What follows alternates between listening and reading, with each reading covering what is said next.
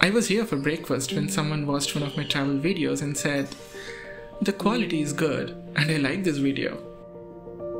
I was obviously happy my visual story touched another soul. That's not the whole story though.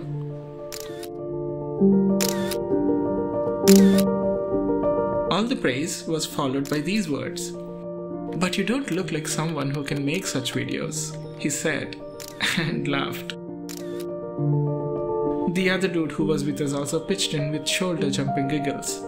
I was the third dude, and I joined them and laughed as well. This is one of the best parts of staying in hostels. While first meetings can turn into a game of who can be more reserved and awkward, hostels spin the game and transform people from statues to social butterflies and produce conversations. What is this place anyway? This is Hostel, the backpacker hostel where I checked in last night, after which I went out in search of dinner. I could have ordered food, but I wanted a walk. I tried to find a restaurant without a bar, but I was in Indiranagar. It was late. I was hungry. And I picked Bumblebee over the others because I liked it from the outside.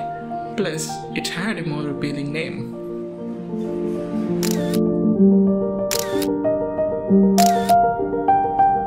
I ordered dum biryani and talked to my brother, who called immediately after I sent him a picture of this place.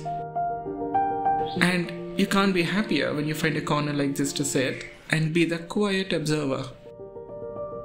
I got to know Niranjan from Andhra Pradesh. I had the intel for who among us had the loudest laugh. I noticed someone trying hard to keep the conversation going while the other person seemed more interested in the food.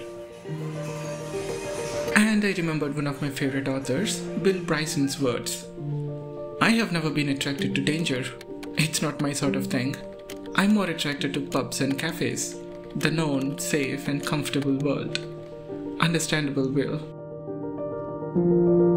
And I couldn't stop imagining this place with wooden mugs for beer and rum, and people walking in with hats and rugged clothes. Fascination for the old times never fades.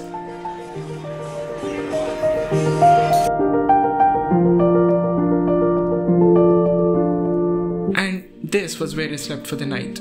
The bed was clean, the room was cool and cozy, and I slept well and soundly. But yeah, I didn't get any lower berth.